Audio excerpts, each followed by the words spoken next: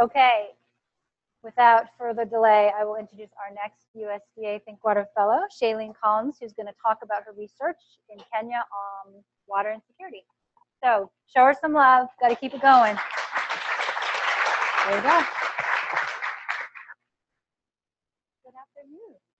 My name is Shalean Collins, and I am delighted to be here sharing my research today using systems thinking to explore the lived experiences of water insecurity in Kenya.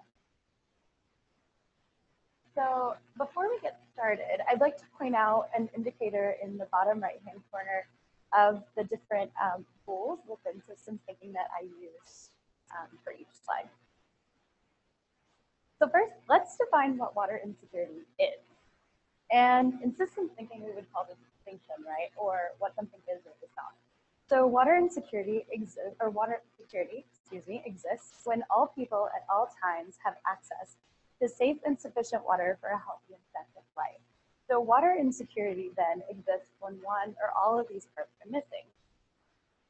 And we know that water insecurity is a part of the system, predicated on three components. So access, how and where you get your water. Safety, can you safely fetch it, and is it safe to drink and use? And then sufficiency, so is there enough of it for my daily needs, for my household's daily needs? And all of these are necessary for a healthy and productive life. But we also know that water insecurity is a wicked problem, and I'll talk about why. But first, let's talk about what water insecurity is not. So to further distinguish water insecurity, we need to talk about some of the issues that we face with it. So water insecurity is not easily measured. While there are numerous scales to quantify water insecurity, and you'll see many of those here, there's no one universally agreed upon metric by which we can quantify just how water insecure households are or begin to solve the problem. Water insecurity is also not rigorously monitored. So because we as scientific, programmatic, and policy communities do not agree upon how best to measure water insecurity, we cannot critically monitor changes in how water insecure households be or respond in a meaningful way. Therefore, water insecurity is often quantified by proxy indicators, such as hand washing, prevalence of waterborne disease, and household water source. And certainly these are all components of water insecurity, but overlook the system as a whole and prevent us from monitoring changes and quantifying the impacts of our evaluations and interventions. And lastly, water insecurity is not well understood. And my research focus is here.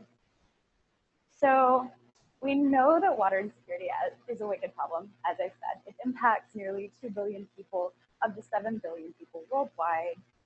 It likely has consequences that extend across the population and has impacts in nutrition and food security, energy security, physical and psychological health, just, myriad consequences. And the experiences of water insecurity at the individual and household level are largely overlooked. So the response to water insecurity problems then becomes siloed into various sectors such as these. Each with their own perspectives or points and views about what water insecurity is and is not, and solutions on how to solve the problem.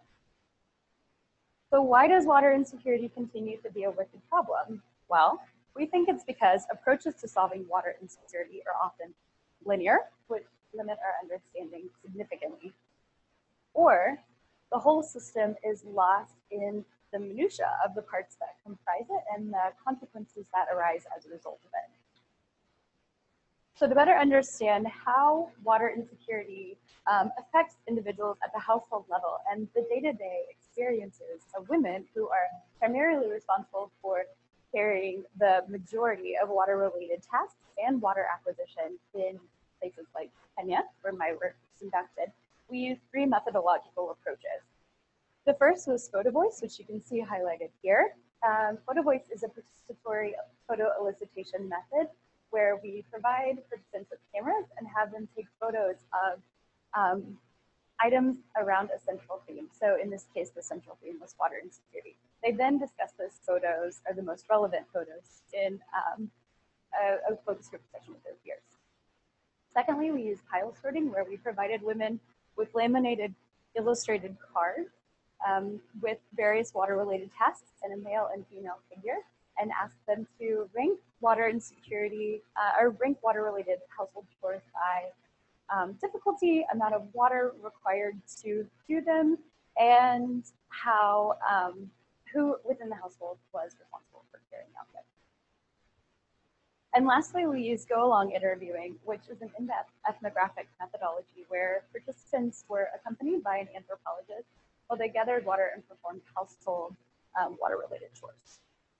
And what we found is that while water insecurity is often portrayed as a woman fetching water, and I'm sure many of you have seen pictures similar to this, when we broadened our perspective, we realized that actually that's a very small part of the whole of what's going on.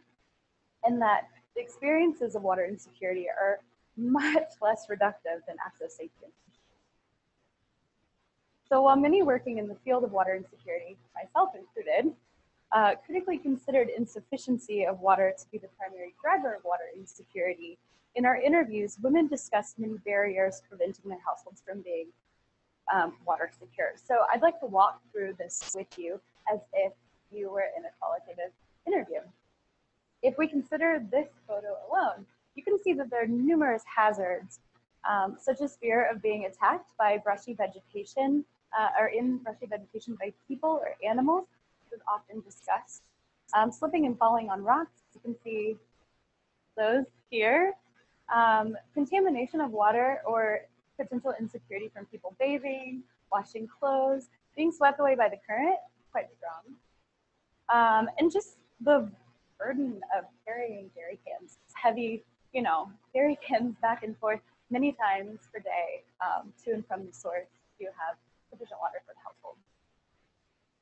So even something that seems as simple as fetching water is richly textured and includes multiple social, physical, and psychosocial and economic underlying factors.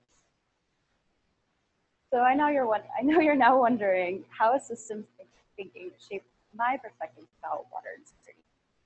Well, systems thinking has allowed me to map findings from our qualitative interviews, which are incredibly nuanced, into a navigable framework of distinctions in blue, or what water insecurity is or isn't, relationships in green, or how these components work with one another synergistically, and all of this from the perspective of water insecurity highlighted in gray, which wholly form a system that I can use to understand the data myself and share these results with others.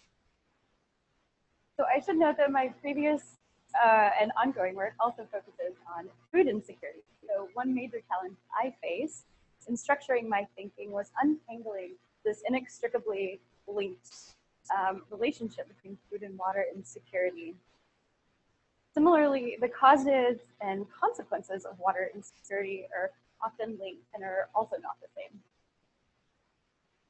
From an academic and programmatic perspective, our thinking about how to solve complex, often interwoven development challenges, such as water insecurity, to be framed in this way, as in this way, because it parses out the relationships between food and water insecurity and the causes and consequences of water insecurity.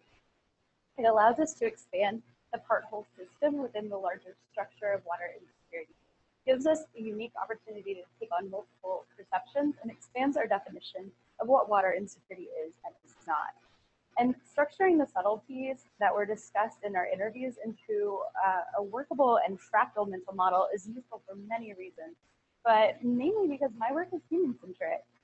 These data are only effective if they're mirrored back to the people that we work with and provide information for developing sustainable, community-driven solutions to complex problems. So in conclusion, water insecurity is a complex adaptive system with multiple parts. And to move forward in understanding this big problem effectively, we have to realize that the causes and consequences of water insecurity are multifactorial. Therefore, our thinking should similarly be structured in a way that encompasses all of the experiences of water insecurity. And I'd like to thank our study participants, without whom some of these beautiful photos would not have been taken.